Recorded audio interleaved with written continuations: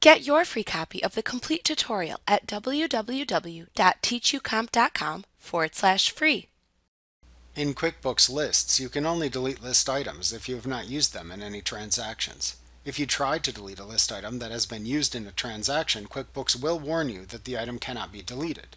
If you don't want to use a list item but you can't delete it, you can make it inactive instead to hide its display by default within the list.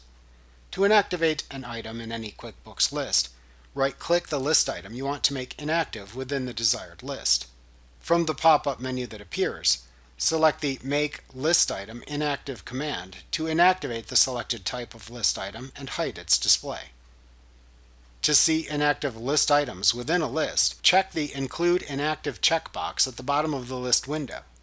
You will be able to use this method to view inactive list entries in any list except the Customers and Jobs, Vendors, and Employees lists.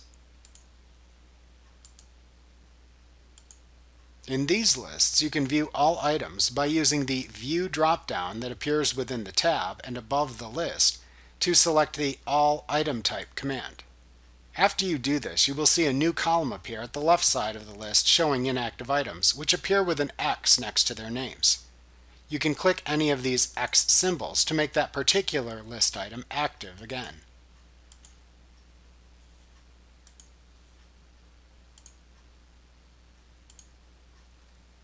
Like what you see? Pick up your free copy of the complete tutorial at www.teachucomp.com/free.